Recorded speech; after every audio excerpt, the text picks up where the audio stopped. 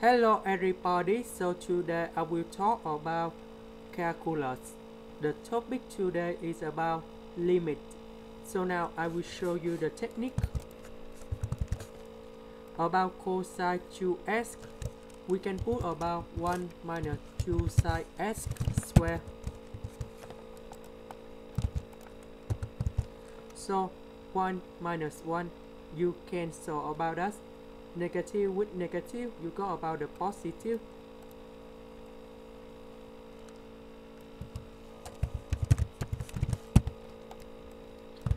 Next, about this one, we can put about 2 open the bracket sine x over x to the power of 2. We have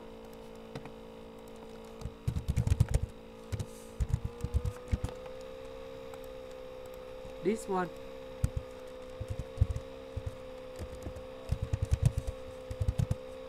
The limit of s approach to number 0 of sine x over x equals to number 1.